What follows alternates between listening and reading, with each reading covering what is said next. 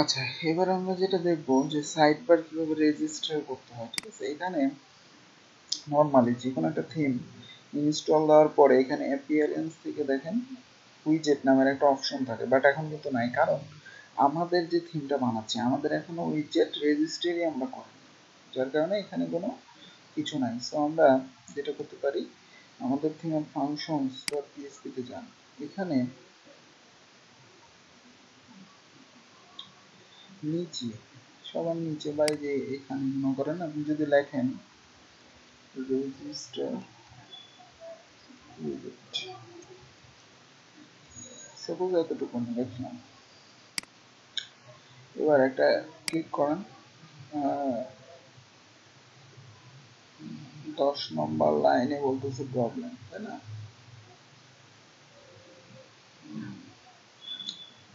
ও sorry sorry, ভুলে গেছি, register উইজেট না, রেজিস্টার সাইড বার হতো। আসলে আমরা সাইড বার রেজিস্ট্রি করবো, ঠিক আছে?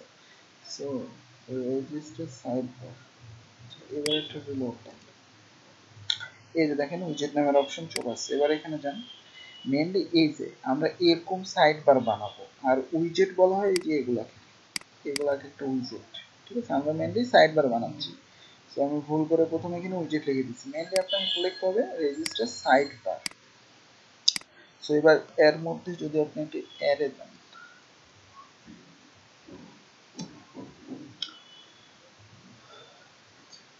অ্যারে দিলাম, এর পর মনে করেন একবার এখানে দিলেন নেম, নেমের পর এখানে একটা নাম দেন সাইড বারে, সাপোজ এখানে লিখলেন রাইট সাইড বার, ঠিক আছে? সো এবার ক্লিক করেন, এই যে দেখেন রাইট সাইড আসছে, রাইট সাইড বার নামের একটা অপশন কিন্তু চলে আসছে।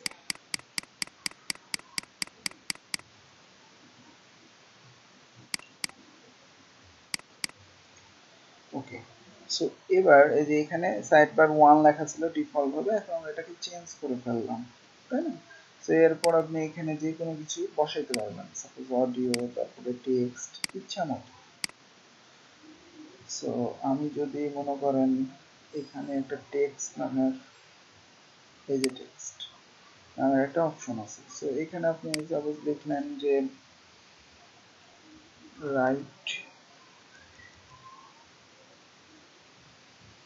সাপোজ মনে করেন এখানে লিখলেন লোরেন ইপসন, সমস্যা নেই, এখানে কন্টেন্ট হিসেবে দিলেন লোরেন ইপসন, এটা সেভ করেন। তো এখানে এমনি সেভ দিলেন, এটা এখনো শো করানোর কাজ আমরা করিনি, জাস্ট এমনি দেখলাম কাজ করতেছে, তাই না? এখানে থাকতেছে। আচ্ছা, আপনি একটু উইজেট আবার একটা ক্লিক করেন, দেখেন এটা কিন্তু এখানে আছে, সেভ হচ্ছে।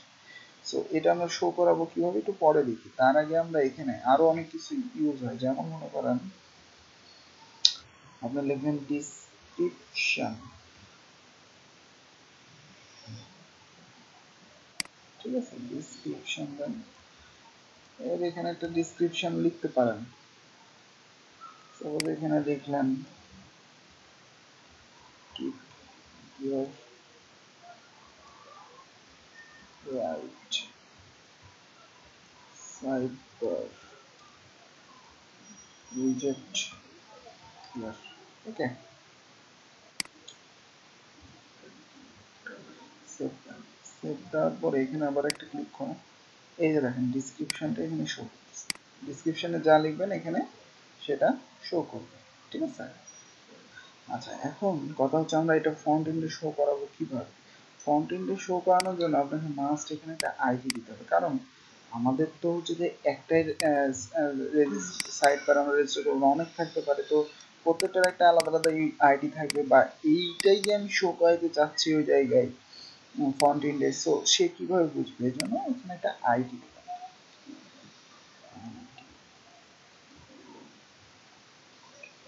সো আইডির মধ্যে এবার একটা নাম দেন, সাপোজ দিলেন রাইট সাইডবার, ওকে? এখানে কিন্তু কোনো স্পেস দেওয়া যাবে না, ওকে, সো এবার আমরা আইডি দিছি না, একটু লক্ষ্য করেন, এবার এখানে রিলোড দেন, দেখেন এটা নাই হয়ে যাবে এখানে, কারণ আমরা আইডি চেঞ্জ করছি, আইডি বসাইছি এবার নাই। এবার আপনি একটা নতুন মনে করেন ক্যাটাগরি দিলাম, ঠিক আছে, এখানে লিখে দিলেন ক্যাটাগরি, ক্যাটাগরি মনে হয় আমাদের কোনো তৈরি করা নাই, যে কারণে শো করবে না। সব দেখেন, সেভ করেন, এবার আবার একটা রিলোড দেন, দেখেন এবার থাকবে, ঠিক আছে। সো এবার এটা মনে করেন শো করাবেন কোথায়, জি এখানে আমরা একটা সাইড বার বানাইছিলাম, এখানে এখানে শো করবেন। সো সাইড বার শো করানোর জন্য একদম ইজি, আমরা হচ্ছে কোন পেজে করেছিলাম এটার জন্য, সামথিং ডট পিএইচপি তে এই যে সাইড বার এরিয়া, তাই না, এই যে ভাগ করছিলাম content area side bar. So এখানেই মনে করেন শো করাবেন, ওখানে যা দিবে এখানে শো করবে। সো এখানের জন্য সিম্পলি একটা ফাংশন লিখতে হয় শো করানোর জন্য,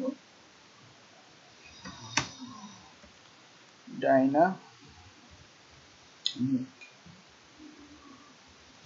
সাইড বার, এই কথাটা লিখতে হয়, আর ভিতরে আইডিটা দিয়ে দিতে হয়। সো আমাদের আইডি হচ্ছে রাইট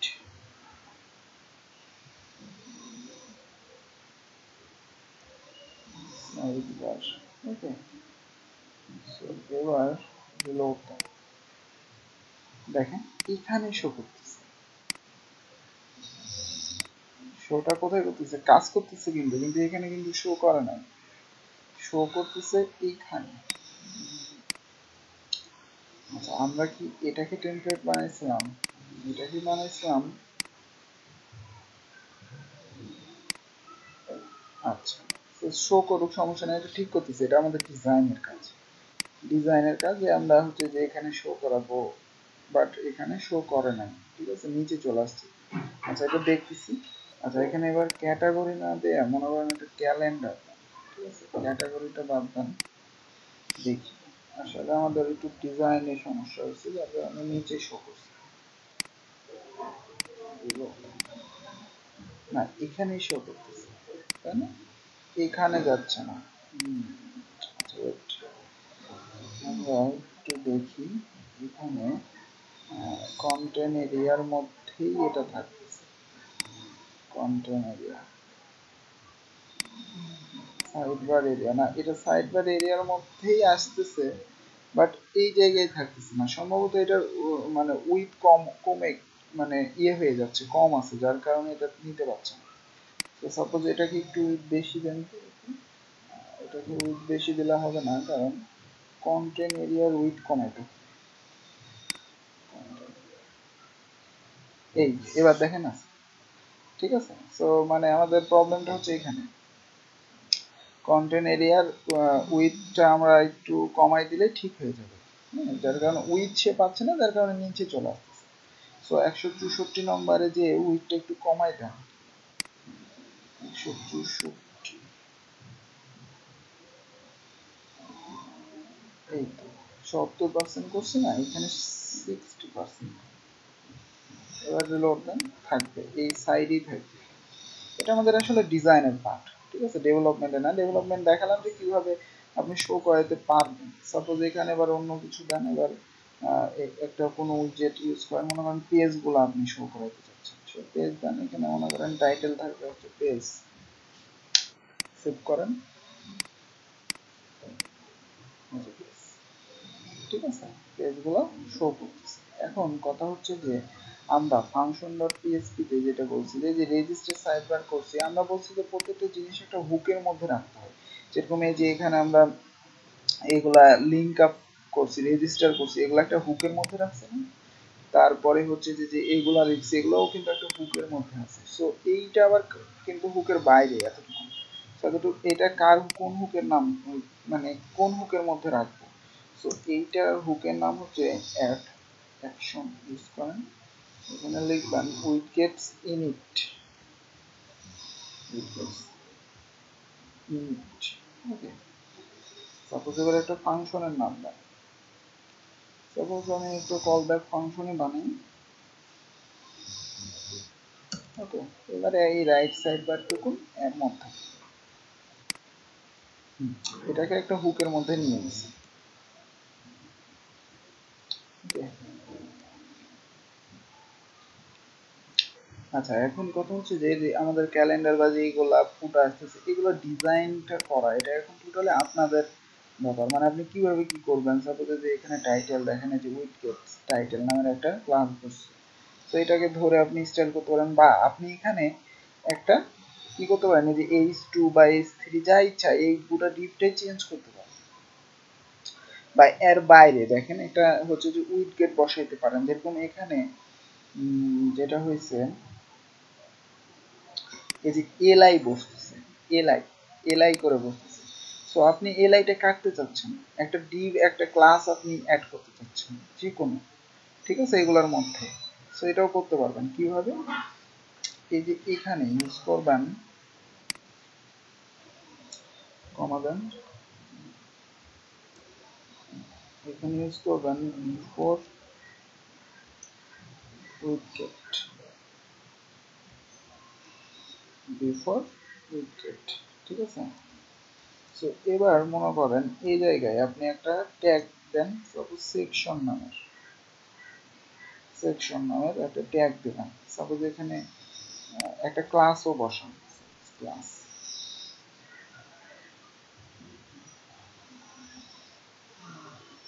ক্লাস সাপোজ বসালেন যে রাইট সাইড বার।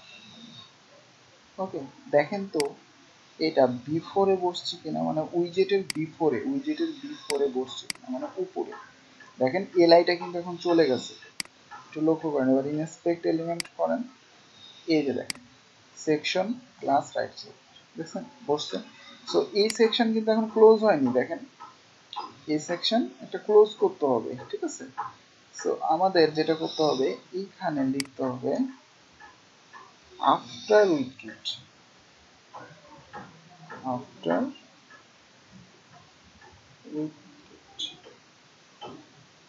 মানে উইডগেটের পরে কি হবে। সাপোজ উইডগেটের পরে আপনি দিলেন যে এই সেকশনটা ক্লোজ, এই সেকশনটা ক্লোজ, ওকে হয়ে গেছে। সো এখানে আমাদের এবার এরকম ভাবে উইডগেট বসালেন, এরকম ভাবে আপনি এবার টাইটেলটাও করতে পারবেন। টাইটেল, আচ্ছা এখানে একটা জিনিস করেন, সেটা হচ্ছে হোম পেজে, আমাদের হোম পেজে এখানে একটা টাইটেল আছে সম্ভবত, ঠিক আছে। এই যে কন্টেন্ট টাইটেল নামের একটা ক্লাস আছে, কন্টেন্ট টাইটেল দিয়ে এটাকে স্টাইল করতেছে। মনে করেন আপনি বিফোর টাইটেলে এই ক্লাসটা ইউজ করতে চাচ্ছেন। সো আপনি যেটা করতে পারেন, এই যে এখানে দেখেন h2 এর মধ্যে এটা আছে কন্টেন্ট উইডগেট টাইটেল। সো আপনি এটাকে ডিভ ক্লাস হচ্ছে কন্টেন্ট টাইটেল বানাই দিতে চাচ্ছেন, ডিভ ক্লাস কন্টেন্ট টাইটেল, এই যে এত। সো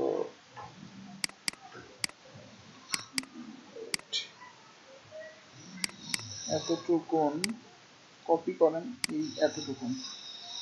এবার আপনি যেটা করতে পারেন, এই যে এখানে লিখবেন সেম ওয়েতে, খালি লিখবেন বিফোর টাইটেল, বিফোর টাইটেল, ঠিক আছে, এতটুকু। এখন এটা তো ক্লোজ করতে হবে। আচ্ছা, এটা ক্লোজ করার আগে দেখেন যে এটা যুক্ত হয়েছে কিনা, টাইটেলের আগে এটা যুক্ত হয়েছে কিনা। তাহলে 55 নম্বর লাইন, মানে এ লাইনে এই যে এখানে একটা কমা দিতে হবে, রিলোড ডান।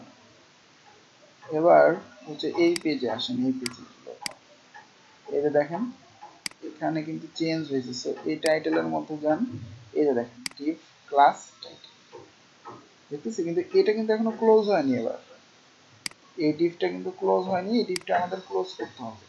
কিভাবে করবেন, এই লাইনটাই খালি কপি করেন, খালি এখানে লিখবেন আফটার টাইটেল, আফটার টাইটেল। এখানে কি হবে, শুধুমাত্র এই ডিভ ক্লোজ। এবার রিলোড করেন, এবার চেঞ্জ হয়ে গেছে, এই যে দেখেন ক্যালেন্ডারের ডিভ।